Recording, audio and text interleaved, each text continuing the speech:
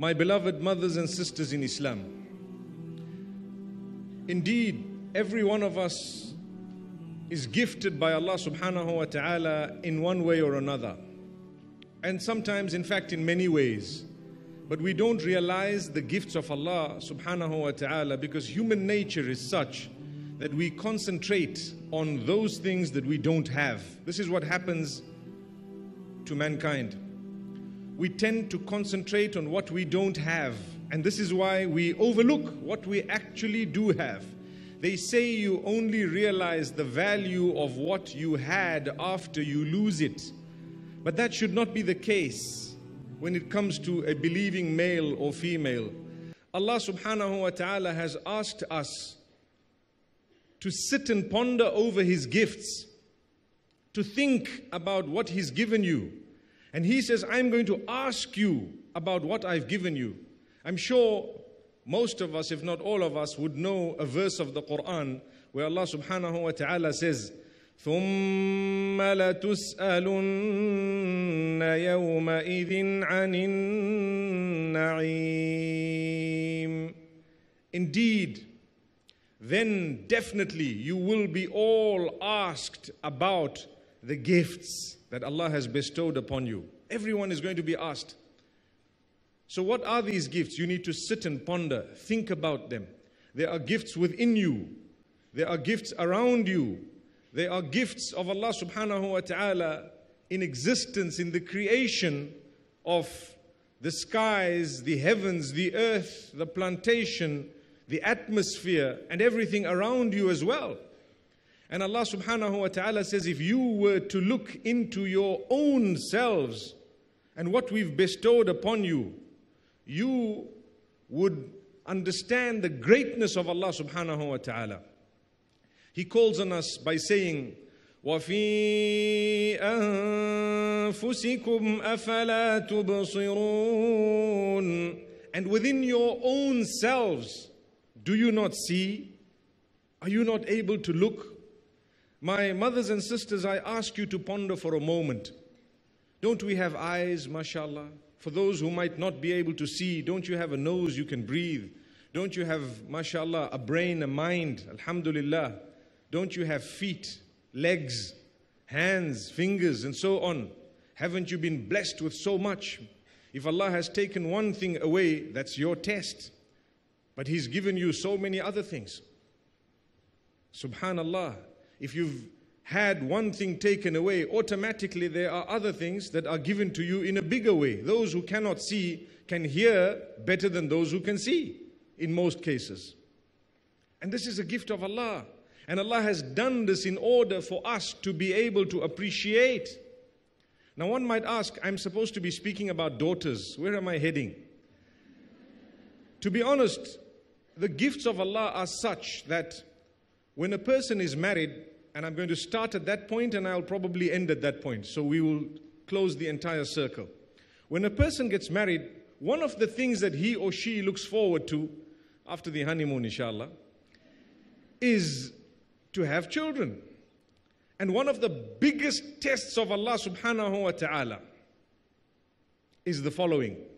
And before I say it, let me tell you, when you understand that Allah has chosen for you a specific package of tests that is uniquely yours, not anyone else's. He knows that He issues sabr and patience according to the package that He's given you to you. You can never be burdened with something beyond what you can cope with, because Allah has promised that He will give out to you the amount of sabr and patience that you actually need for your package that He already knows about. So don't say, I can't cope. Yes, it gets to a level where perhaps you might want to do something about it. You know, people think that when we speak about marriage, you need to stay in an oppressive marriage because Allah says He won't burden you with something that you cannot cope with. That doesn't mean you need to remain in an oppressive marriage. All it means is when it gets to beyond a certain point, you can choose another way out that Allah has allowed you to. That's what it means. You can. So let's not misinterpret what is being said. But what I mean is when there are things you have no control over at all, there is no way Allah will open your door of sabr according to your problem, according to your issue. You lose a loved one, for example. Or the main issue that I wanted to start with is, and I said, one of the biggest problems, one of the biggest tests that Allah tests a couple with is when they do not have offspring. When they don't have offspring.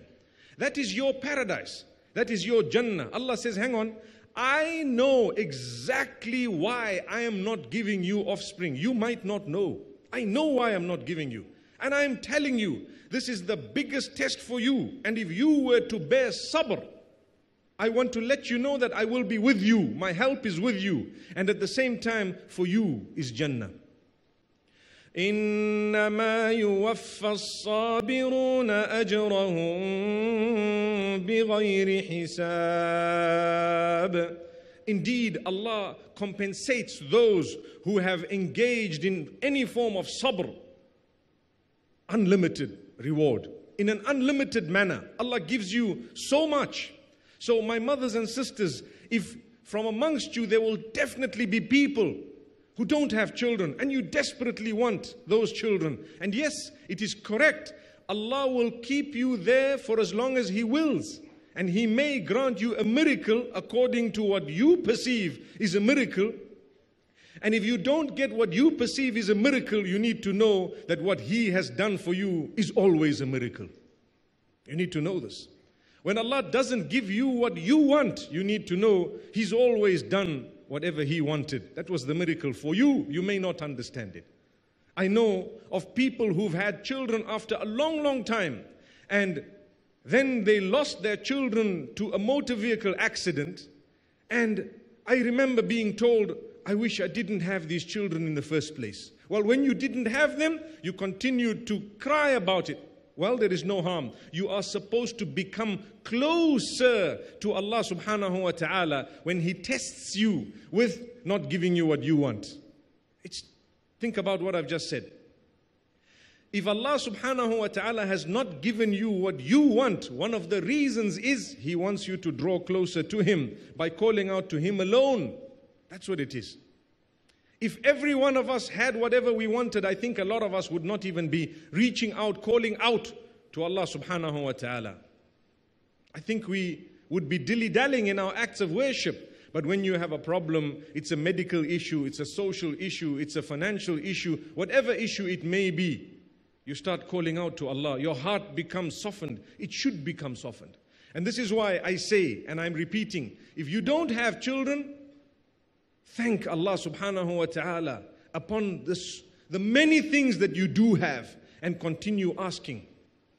I'm not saying sit back and say, look, I'm not going to ask, I'm not going to do anything, I don't want to seek perhaps medical advice, I don't want to see if there's anything wrong, I don't want, and I'm just going to sit because I'm a mu'minah and I've been told that you just need to be happy with the decree of Allah. That is a warped understanding of taqdeer, of predestiny. Warped. Allah says, do whatever is in your capacity to achieve what is beneficial for you according to you. Ihris ala ma yanfa'uk. Make sure that you go the extra mile to do that which you believe is beneficial for you. Then, ista'in billahi wa la ta'jaz. Seek the help of Allah and don't be lazy. And then when something happens to you, the hadith says, وَإِنْ أَصَابَكَ شَيْءٍ لَا تَقُلْ لَوْ أَنِّي فَعَلْتُ كَانَ كَذَا وَكَذَا فَإِنَّ لَوْ تَفْتَحُ بَابَ الشَّيْطَانِ. When something finally does happen, this way or that way, don't ever go back to blame the term if. If I did this, had I done this, this would have happened. If I did this, that would have happened. Don't say that, because the if opens the door of the devil. That's what it means. You did it and that's it. I tried my best. I continued making dua, but I'm happy upon what Allah has chosen for me. That's something that I need to understand. So those who don't have children, may Allah bless you with children. Those who don't have offspring, may Allah bless you with offspring. Then mashallah, we are blessed. Mashallah. And what happens 5 years later, 8 years later, 10 years later? I know of a case 18 years later, mashallah, when people almost lost hope, and Allah says, hey, I'm going to give you something. and suddenly you're expecting, and suddenly you have a child, and suddenly it's a boy or it's a girl. And mashallah, we're so excited, life changes and everything becomes so exciting. That's the gift of Allah Subhanahu WA Ta'ala, isn't it? At the same time, my mothers and sisters, there is another way Allah tests. And what is that? By giving you another child. Oh, so how is that a test? Of the same gender. Subhanallah.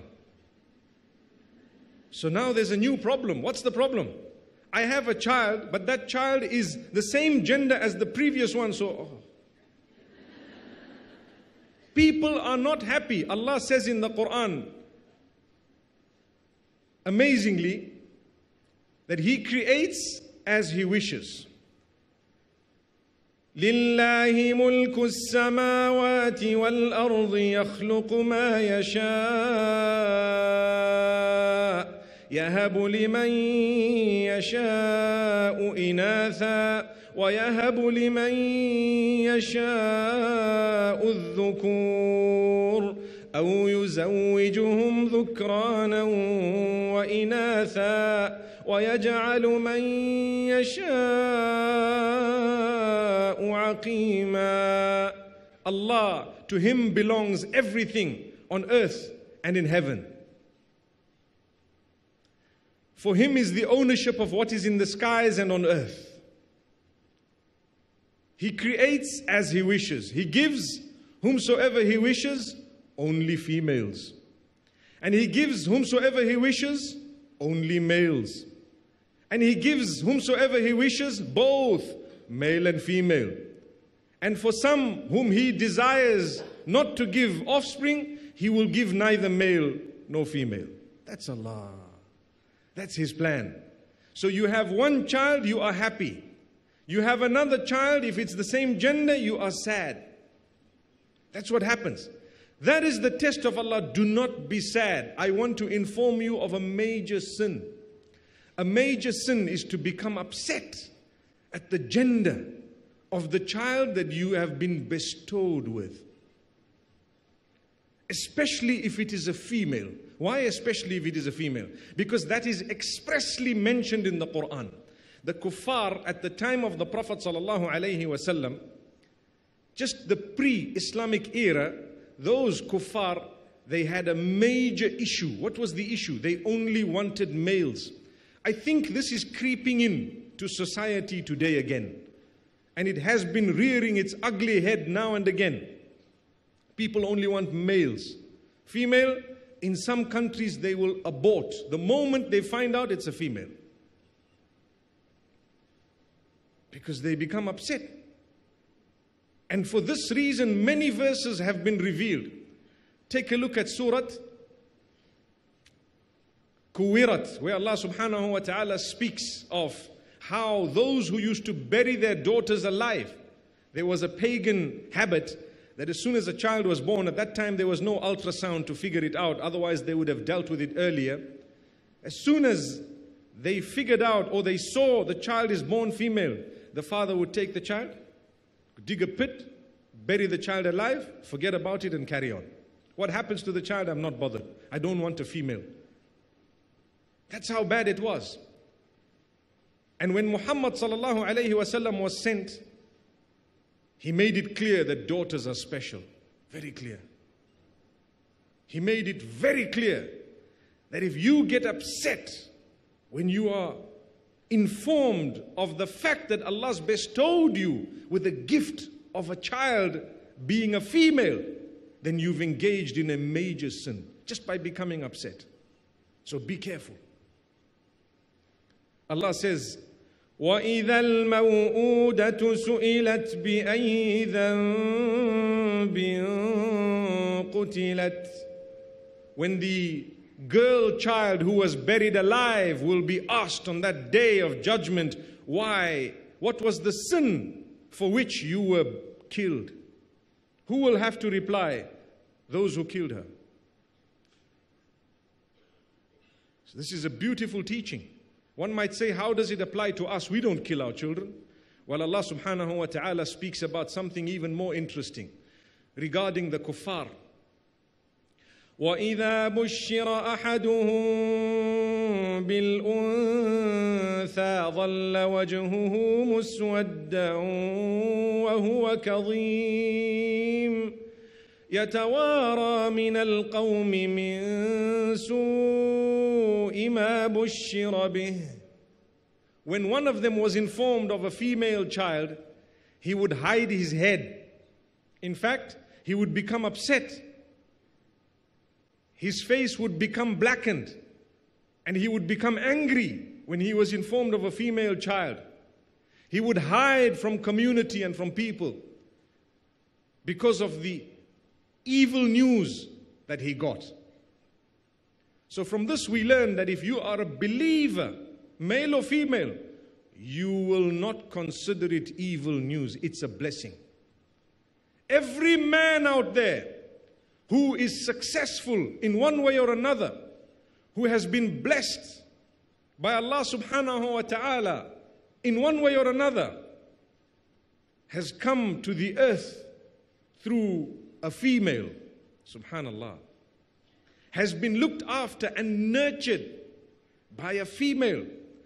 The same female that we are speaking about here, that those people used to get upset when they were informed, you have a female child. Imagine if all of the females were eradicated. To begin with, I wouldn't be talking here. But at the same time, it would create disaster. Allah alone knows why He does what He does. So be happy when you have been told, you know what? You've only got females. So in order to put an end to this pagan belief, so many rules and regulations came into play. One of them was the manifestation of the mercy of Allah when you've been given the gift of a daughter. Why is she so special? Well, let me tell you. She was downtrodden at one stage. She was looked down upon in the pre-Islamic era. She was made to perform nude in the presence of those who had wealth. This was at the time of the pre-Islamic age. She was treated like a commodity to be bought and sold. Life was imposed on her in terms of decision. Where you get married and what you do, it wasn't even necessarily marriage. It was abuse at times. So what Islam did is, it came in and governed and started saying, amazingly and uniquely, you shall not treat your girl child like this. Starting from the news that she's a girl child, you need to be happy. Thank Allah. Alhamdulillah. Oh Allah, you have granted us barakah in our home. You have granted us blessing in our home. That's the girl child, subhanallah, a blessing. What a big blessing. She will come with her own sustenance. She has come with her own destiny. And on top of that, she has come as a means of entry into paradise for those who take care of her. Subhanallah. She has come as a means of entry to paradise for those who take care of her. So Islam says it is prohibited to make a woman parade nude for the men. Prohibited. Let her cover herself so that she is respected. She is not judged based on whether she has thick hair or sparse hair or, for example, maybe a receding hairline. She's not judged because of that. She's not judged because she weighs 40 kilos or 60. She is not judged because she is tall or short. She is not judged by the fact that she might be dark in complexion or fair. She is not judged by the fact that she may have not been, for example, of the size of feet that someone decided was ideal. I was shocked to know that in some cultures, if you have a certain size of foot, they don't want to marry you. Too big la. Have you heard that? Cannot marry, cannot. May Allah Subhanahu WA Ta'ala forgive us. It is a reality. Islam says this is pagan. You cannot do that.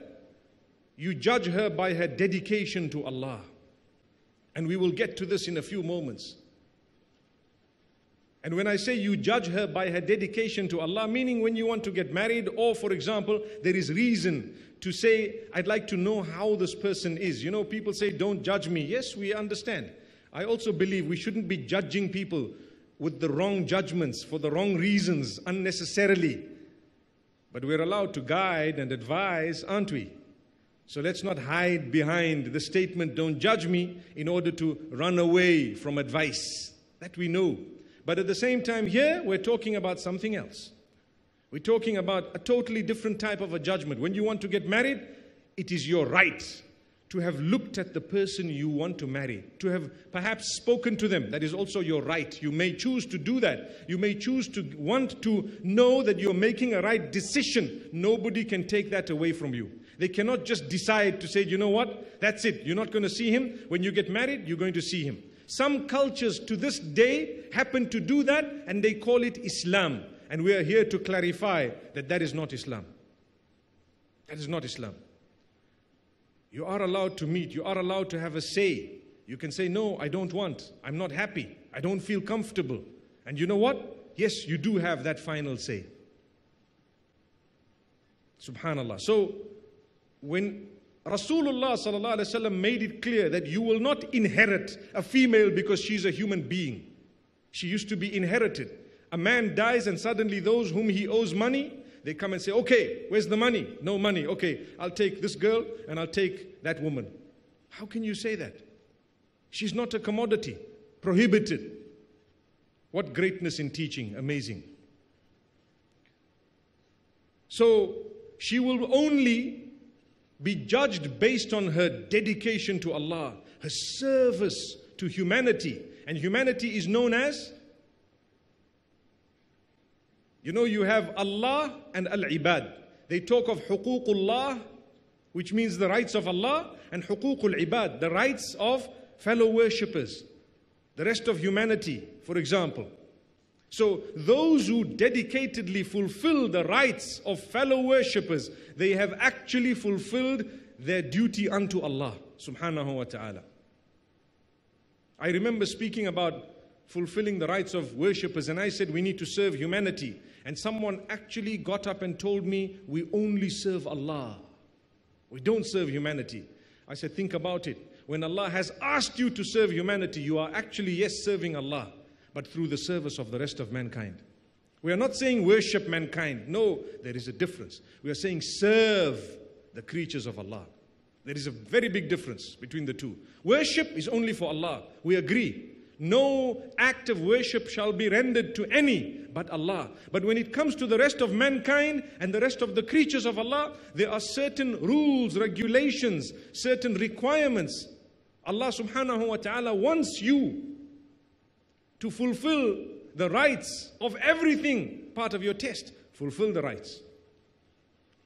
So Allah Subhanahu Wa Ta'ala prohibited the burial of this girl, her maltreatment. On top of that, there was something amazing that happened. What was it? Instead of only prohibiting that a woman be inherited herself, Allah Subhanahu Wa Ta'ala dictated that she will be given from the estate of her deceased relatives, if they're close enough, such as a father or a son and so on.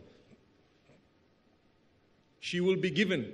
The men might have asked, what does she need that for? She's taken care of. All her needs are taken care of, because truly, according to the Islamic rulings, a female is definitely special. A daughter is so special.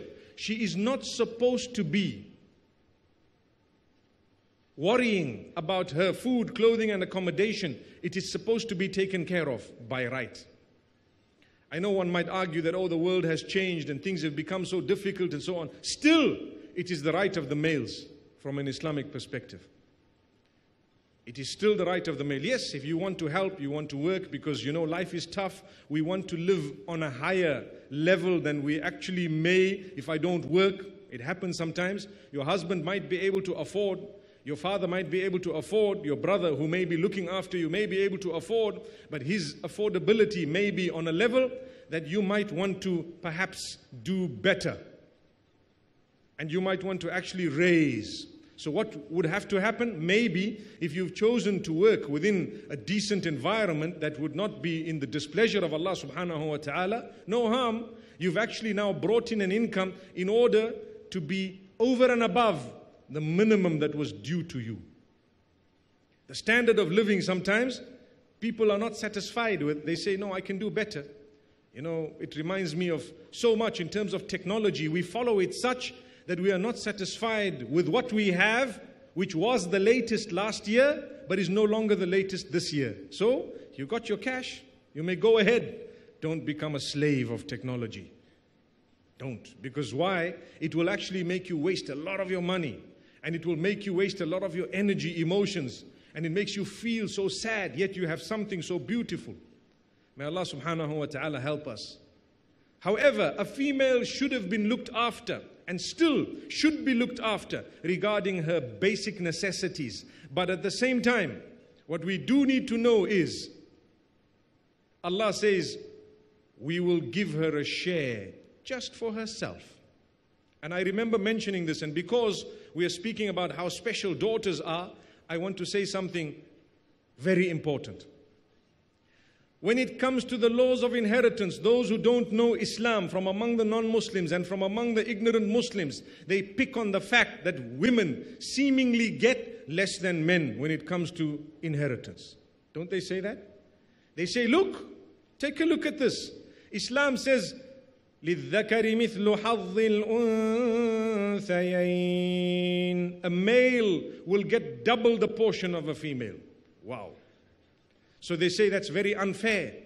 Well, I can explain it to you from a very simple perspective today. That in actual fact, even though in figures it might seem that the male has got more, in reality the female got more. You might say, how?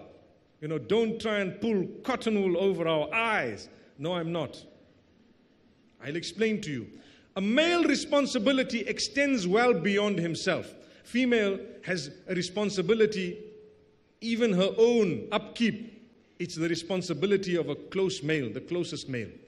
And Allah knows that sometimes when that male happens to be a little bit further, he may not fulfill those rights. So He says, the further the male, the bigger your share. Amazing. So if you have a relative, for example, you have a father who passed away, and he left behind, say for example, 75 million ringgits. Let's make it a bit interesting, okay? 75 million ringgits. And you are there, your brother is there. And that's it. The chances of your brother looking after you are quite big, especially if you've been brought up together in a decent home. So Allah Subhanahu Wa Ta'ala has dictated that the brother gets 50 million and you get 25 million. And here everybody gets up and says, that's unfair, unfair. Hang on. That 50 million is not exclusively for him, but the 25 million is exclusively yours. That's how special daughters are. 25 million exclusively yours.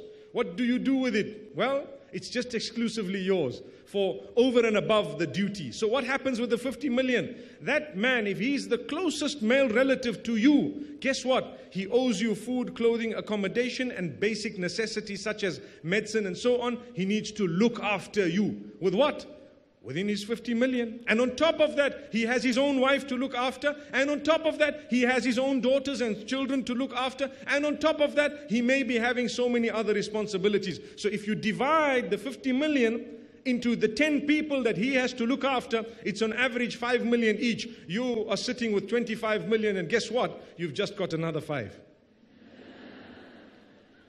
Simple logic. The problem, people are blaming Islam because some of the males are running away from that responsibility. That's the reason. So don't blame Islam. It's a perfect system. The problem is we've stopped following it in the way we are supposed to. A mu'min and a mu'mina, a true believing, male or female, should be such that when they believe and they claim to believe, they surrender to what Allah says. وَمَا كَانَ لِمُؤْمِنٍ وَلَا مُؤْمِنَةٍ إِذَا قَضَى اللَّهُ وَرَسُولُهُ أَمْرًا أَن يَكُونَ لَهُمُ الْخِيَرَةُ مِنْ أَمْرِهِمْ. Surah Al-Ahzab, Allah says, it is not for a believing male or female that when Allah or His Messenger have decided something, they feel they have a choice in that regard. True believing males and females feel, we don't have a choice in this regard. Come time for salah, I don't have a choice, I must fulfill. Dress in a specific way, I don't have a choice, I must fulfill. Come to worshipping Allah alone, I don't have a choice, I must fulfill. Abstaining from something prohibited, I don't have a choice, I must abstain.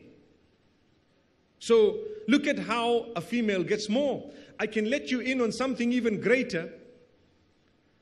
If you are only one female, you are the only daughter, for example, and the rest of the relatives happen to be distant, like you might have an uncle. You know, the deceased man has brothers and sisters, and he has you as a daughter. Guess what? Allah dictates in the Quran that you give her half of the wealth. Wow. Half of it must go to her, herself. Even if her mother is alive.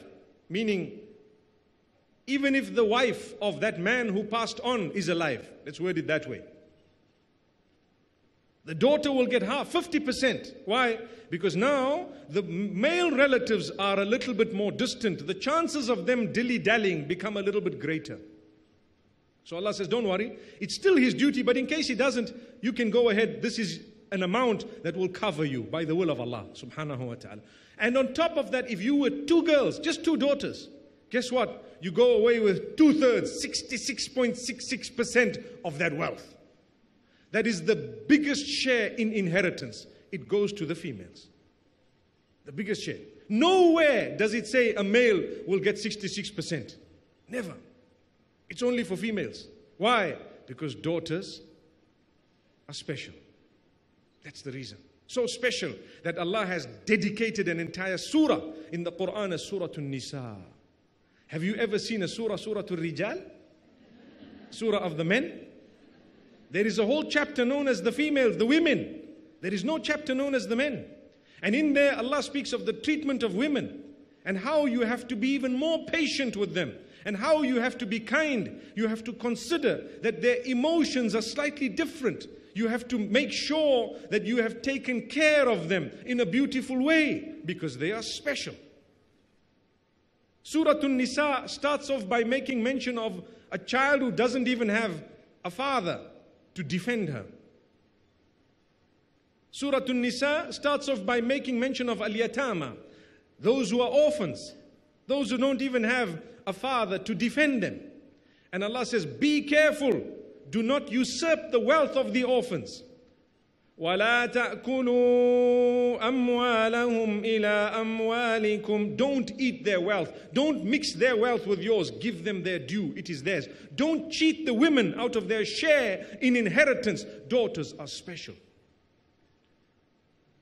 You know, if a father passes on and he may have left some property, some business, sometimes you find the women don't really know what was going on. So you find male relatives coming in and saying, you know, your father had this and this and this, and they have a huge building in the center of KL, and they come to you and say, that building was 1 million ringgits. And you say, wow. And you don't know it was actually 100 million. What did they do to you? They robbed you because you didn't know. So Allah warns them to say, hang on, don't rob them. Don't take advantage of the fact that they might be ignorant of what was there. No.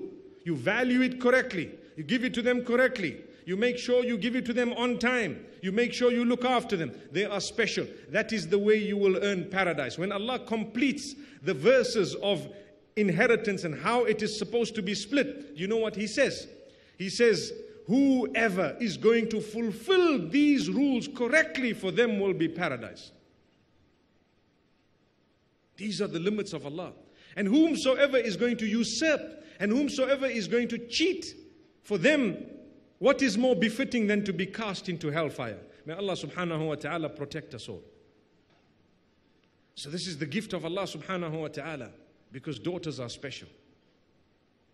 If we go beyond the issue of inheritance, and I've explained it to you in a nutshell, let's go to the issue of the dress code and dwell on it for a few moments. Like I said moments ago, we don't want to judge our sisters based on the pressure of the environment and society for them to show what they have, when what they have was given by Allah. Your complexion given to you by Allah. Your build given to you by Allah. The type of hair you have given to you by Allah. It is pagan to judge based on that. Totally pagan, unacceptable. So Allah says, in order to give you the honor, we ask you to conceal. That's it. In order to give you the dignity, let's pause. You might argue that, okay, this was a long time ago, before the Islamic period that they did that. I want to tell you, we've come back to the stage. Today, perhaps the pressure of society is worse than the pagan time. The reason I say this, at that time they oppressed women with women knowing that they were oppressed. Today they are abusing female in a way that the females look forward to the abuse. That's what it is. They have, when they decided a long time ago, when they saw that we can no longer make use of the nude women to fulfill our lusts and desires to be paraded in front of us, they chose to do something more intelligent. They said to themselves, we will design clothing for them. We will make sure that we make it the in thing by promoting it in the media and by using, whether it is movies or adverts or whatever else, in order to promote what they are supposed to be doing in such a way that they consider it liberation to remove their clothing. So when they remove their clothing, they are now liberated. I remember in Africa, one of the leaders was commenting about how the world has forced women through, brainwashing them to remove their clothing and consider that liberation. And he said, we in Africa, many years back, before the colonialist came in, we used to wear feathers and skins to cover our private parts. And we used to move around with spears and daggers. And here comes the colonialist and tells us that, you know what? This is backward. This is really backward. It's unacceptable. You people are bushmen. They called us bushmen. May Allah Subhanahu WA Ta'ala forgive us. They called us bushmen. And they said, you people are not even clothed. And they came through with beautiful clothing, to be honest, that covered the female, and even gave her a Victorian cap which had a net. Subhanallah. They covered her so beautifully. And now the same African is saying, why? We were liberated. You took away our liberation because according to you now, you have changed everything and you are now going back to where we were. By saying you go back and put on the skin and put on the feathers and just cover the front and the back and you are liberated.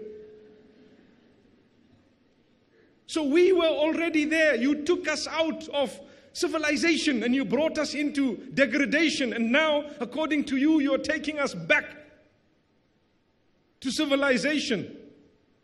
But that's not the case. It means there is something sinister. It means a brain and a mind that is a thinking mind will actually go and ponder and will say, definitely, something is wrong here. Something is wrong. Daughters are special. You're not supposed to be nude just for the desires of men. And people say, no, I'm doing it for myself. No, you're not. Cannot be. I'm doing it for myself. No. I tell you why. If you put on 2 pounds of weight, you will cover. Trust me, it's a fact. It shows that you're enslaved, total enslavement. If there is a small blemish on your head, you won't go out. You need something. Make sure, even if it means 30 minutes and it means 300 ringgit, 1 pimple, worth it, worth it. At least when I go out, there we are. I remember when I first came across this beauty camera. They have a beauty camera. It takes off all your blemishes, gone, So first came across the beauty camera and I thought to myself, if women, maybe even men, could actually move around with a little screen in front of them, just so that when you look, you can just see a filtered image already. They would do so. It might happen one day, subhanAllah, you see little screens walking. That is how enslaved we are. We are embarrassed because of the normal, natural pimples that we have. Do you see? We are embarrassed because of that. Why? Because we are enslaved to a certain extent. It's not bad to look good, subhanAllah. But within the limits. Remember, why are you doing it? Allah says, don't do it for the opposite sex, because it won't stop. If you do it for Allah Subhanahu WA Ta'ala, for your spouse, for example, for a good purpose, you know, you want to feel good, you're not going to show it to the world. Perhaps, yes. But if a person is doing it for the opposite sex, it is called tabarruj. Tabarruj meaning you are too special to engage in that. You're not allowed to engage in tabarruj. Tabarruj, to show off to other men something that's not even theirs. Make them wish, you know. May Allah forgive us. For what? And like I said, Allah sometimes, subhanahu wa ta'ala,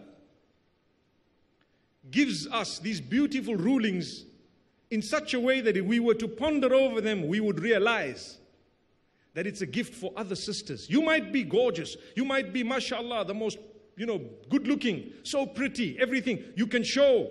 Wait. Look at the others around you. Perhaps you are putting pressure on them. Perhaps you are a reason why their home is breaking, because now the men are becoming used to a certain figure that they are being bombarded with all along. Daughters are too special for that. If you want to contribute to building their homes, you need to also dress appropriately. That's a fact. If you may not have understood what I said, let me say it in a different way. Sometimes what happens is, a person who may not be up to the tip-top shape that the world wants to see would be looking at those who are exposing themselves and burning in her heart to say, wallahi, she doesn't know what she's doing in my marriage and in my home just by exposing. I don't have that hair, I don't have this, I don't have that. So what does she do? She will go to have an operation in order to change the creation of Allah. She will go because she's dissatisfied, she's not happy. She will go and try and change her shape completely and her face, and she will go in for plastic surgery, and she will still not be satisfied. And she will go in for so much more, just because there are a few who are, mashallah, gifted by Allah, but they are showing that all to create a trend and an environment of enslavement of the female. That's what it is, enslavement. Take a look at these products that we have in the market, beauty products. I'm not saying they are bad, don't get me wrong. You may want to use those that are permissible, yes. Like I said, you have every right to be looking, presentable and good according to you. But why are you doing it? That's the question, that's all. The amount of money being used by people to try and change their complexion, go and Google it, check it, is unacceptable. Why? What is so bad? And this is why Islam has made it clear that your complexion is chosen by Allah. There is no virtue of a person coming from Africa over the one who comes from Arabia and vice versa, except by their closeness to Allah. So my sisters, my daughters, you are too special to be bothered about things that Allah has chosen for you. That having been said, I'm not saying just let yourself go. No. People might say, okay, your husband might say, you've gained 20 kilos in the last 2 weeks. Well, ever since that straight path talk, I'm not worried anymore. That's not what I'm trying to say. Yes, you need to be fit. You might want to, for example, people have asked me, is it wrong to go to the gym? To be honest, let's change the question. Is it wrong to keep fit? No, it's not. You have to. Where you do it, how you do it, what environment you do, bear in mind you're a Muslimah. That's all. Simple. I'm not saying don't have your workout every day, half an hour, 1 hour. MashaAllah, you can work out. You can do whatever, subhanAllah. But where and how and when you do it, remember, you're a mu'minah. You're a believing female. You need to consider the fact that if I were to die here and now, Would Allah be pleased with me? Question. Very simple. This is the speciality. This is what Allah Subhanahu Wa Ta'ala has made you special by. Now let's get to some beautiful narrations where the Prophet ﷺ once was faced. In fact, let me start off with a hadith of Aisha radiallahu anha, where she says, I was seated and a woman came in with two girls, two little daughters, and she begged. She came to ask for something. And I didn't have much besides a date or two, and I gave her 2 dates, and she didn't eat any from it. She gave 1 date to one of the children and the other to the other, and she went away. And when the Prophet ﷺ came, I told him about it. And he said, anyone who has been blessed with such girls and looks after them and feeds them, for them will be paradise. Subhanallah. Why? Because daughters are special. Let's go to another hadith. Hadith of Uqba ibn Amir radiallahu anhu, narrated in Sunan ibn Majah and even in Musnad al-Imam Ahmad. The Prophet ﷺ spoke about girls, and he says, whoever has 3 daughters, and looks after them, takes care of them, bears patience regarding them. Wow. When I read that in the hadith some time back, I used to think, what is it? Bearing patience regarding them. Sabara. You know, bearing patience regarding them firstly means, and to be honest, I've got quite a few daughters, mashallah, myself, alhamdulillah. So, it means to be happy at the fact that you have the daughters, number 1. You get Jannah for that.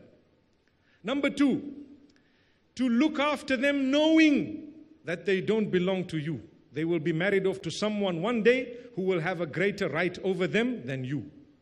Number 3, to bring them up, to endure, to spend on them, to feed them, to look after them, to be able to nurture them, to try and give them some guidance, to show them the light and so on. And that will happen together with their mother if the mother is there.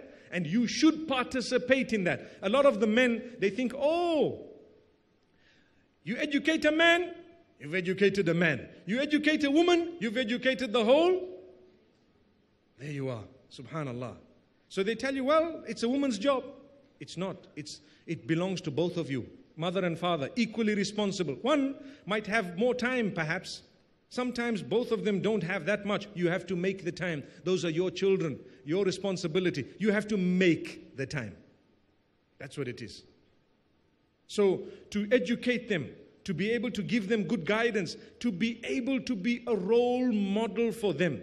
It is wrong for us to think that I have my daughters and I have my children, and here we are, let me just go and give them some form of education, and I have not participated in their lives. I want my child to read Salah, but I don't read Salah. I want my child to dress appropriately, but I don't. I want my child to read the Quran melodiously, but I haven't made an effort. No.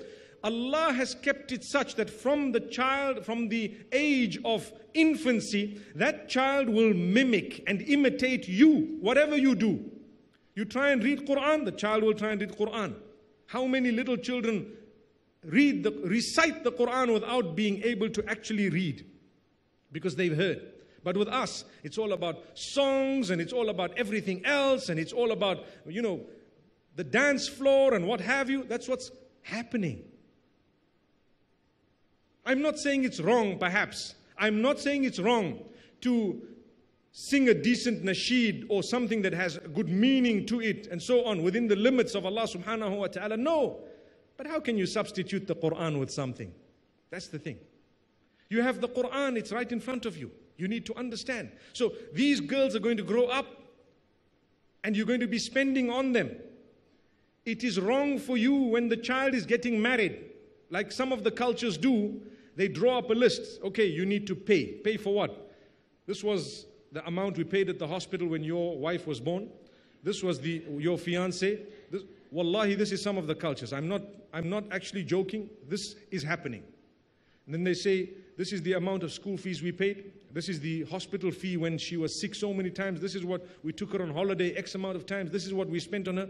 Wallahi, they give you a list and they tell you, right, you need to pay $65,000, and you know what? We will give you 10 years or 15 years or 20 years. You continue paying your entire life.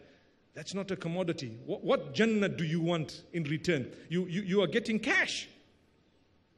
Wallahi, these are cultures. I've witnessed it in Africa as well.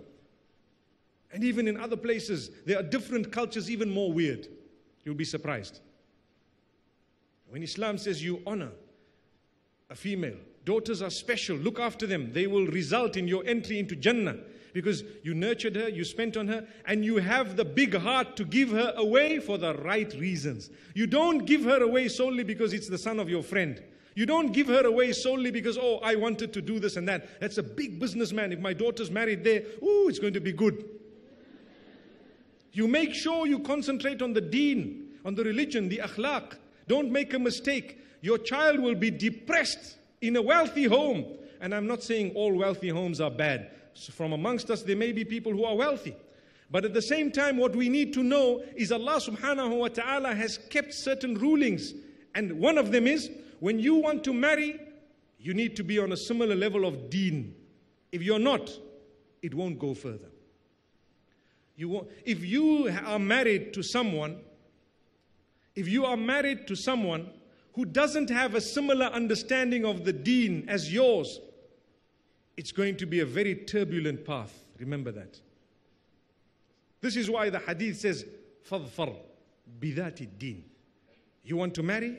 Become victorious by concentrating on the point of deen, the faith of the person.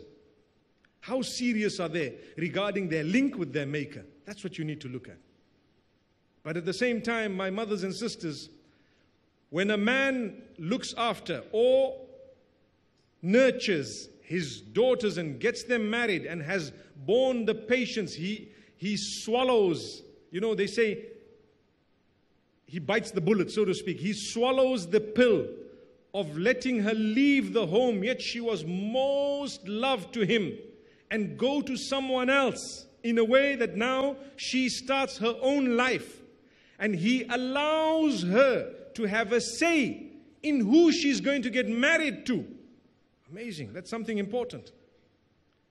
He allows her. People think in Islam she doesn't have a say. Wallahi, that is worse than the pagan times. Because we've come so far. How on earth could we be such that we say, no, this daughter doesn't have a say? She does have a say. She can refuse. That's what she does have. She can say, I don't want. And she can ask you, she can suggest things.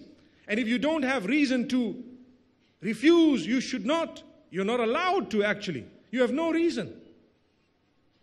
And if you do without reason, she can divert that guardianship from you to someone else and continue with the marriage. May Allah forgive us. We become so narrow-minded in this regard at times. What Jannah, what paradise do you want through your daughters if you haven't even looked after them? You haven't participated in their lives. You haven't even got them married to whom they wanted to marry. Obviously, unless you had solid grounds. May Allah Subhanahu WA Ta'ala grant us the ability to strike a balance. I'm not giving a green light to children to say, just defy your parents. No, but it needs to be, from the beginning, a decent understanding. We need to know what is required of you, what is it that your parents require from you, and what is required of you as parents. So this is when you earn Jannah, when you've taken good care of them. I told you I started off with marriage, and here I'm coming to the end, the issue of marriage as well. Daughters are so special that when a male marries a female, he is reminded constantly that who you have married is the special child of someone, dear to someone. So we tell the husbands that when you look at your wife, don't just look at her as your wife. That's not the only title she has. She had a title before that, which was more dear and more valuable. What was it? She is the daughter of so-and-so. She also has her own family that loves her and respects her. So do not disrespect her. Do not abuse her. Like they say, don't make her cry. You know, when my wife cries, I always tell her I'm not supposed to allow you to cry. She says, I cry out of joy. MashaAllah. Okay, that's good. That's a good sign. So if you're crying out of joy and happiness, alhamdulillah. But if you're crying out of, sadness, you're stuck, There's no way forward. Wallahi, Allah has heard the cry of a wife and a daughter. If you take a look at Surah Al-Mujadalah, named after a woman who came through in order to present her case to Muhammad sallallahu alaihi wasallam, where the husband became disinterested in her. Listen to this, and inshallah I will end on this note. I tell you, very interestingly, there was a woman known as Khawla binti Tha'laba radiyallahu anha. So what happened to her is, she was married, and mashallah, you know, a pretty beautiful woman, next thing expecting, she has a child, and when you have a child, what happens? Subhanallah, people forget that you've now born children, you've graduated into a new level of, you know, motherhood now, and so on. You will not be the same girl you used to be 20 years back. Things have to change. Perhaps you may change in so many ways. You become wiser, and perhaps you may even become a little bit heavier. May Allah Subhanahu wa Ta'ala grant us ease. She complained because her husband started losing interest or showed disinterest. He was not interested. And he started saying, whenever she was trying to get his attention, he would say, "You're just like my mother, man. It's okay. You know, you're just like a mother. You're just like my sister," and so on. She went to Muhammad sallallahu alaihi wasallam crying, weeping, complaining, "What do I do? This man is saying this to me. He refuses to touch me, and at the same time, he is the one who impregnated me. He gave me the children. He is the one who did this. When I married him, I was in tip-top shape," and so on. My mothers and sisters, I just want to pause for a moment to tell you that that does not mean that when you have given birth, you should just lose yourself. No. Go back. You will be able to retain a lot if you work on it. May Allah Subhanahu wa Ta'ala help us. Whether they are sit-ups, leg-ups, whatever you want to call them, they work. Trust me, they actually work. Dedicatedly. So don't use a hadith in order for you to throw yourself, you know, to the side. No. Work on it. You will feel good by the will of Allah. Like I said, do it for the right reasons. Going back to this narration. So, as she's complaining, do you know what happened? The Prophet ﷺ, obviously it's a difficult situation. What do you say? You need to convince the man. Verses were revealed. قَدْ سَمِعَ اللَّهُ قَوْلَ الَّتِي تُجَادِلُكَ فِي زَوْجِهَا وَتَشْتَكِي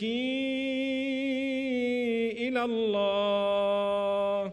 Indeed, Allah has heard the argument of the woman who has come to you complaining to Allah Subhanahu wa Ta'ala. Allah has heard it. And then He gives the response, and it's a long set of verses where Allah speaks of the punishment of those who say those type of statements and how special and important the woman is. You don't just say these words. So may Allah Subhanahu wa Ta'ala help us to make the correct decisions in life. May we be from amongst those who really worship Allah and Allah alone. May we be from among those who are special, not only in the words of the Prophet Sallallahu Alaihi Wasallam and in the book of Allah Subhanahu wa Ta'ala, but in reality we need to lead our lives in a way that we can be considered special even by those around us. What's the point of just going out and saying, "I'm special, I'm special"? What's so special about you? That's what people might say. To be honest, live your life in such a beautiful way. The way you talk, the way you come across, your dedication to the deen, your fulfillment of your duties, your worship of Allah Subhanahu wa Ta'ala, your connection with the Sunnah of Muhammad Sallallahu Alaihi Wasallam. It will be such that, subhanallah, your character will show, your conduct will show in such a beautiful way, people will consider you special. They will miss you when you're not there. They will want to be in your company. That company needs to be free of gossip and backbiting and slander and bad words. Say good things about one another, and inshallah you will achieve a lot. May Allah Subhanahu wa Ta'ala bless us all. These are a few words that I have actually chosen to say, but at the same time I hope to be back later with a different topic. Wa sallallahu wa sallam wa baraka ala nabina Muhammad. Subhanallah bihamdihi subhanakallahumma.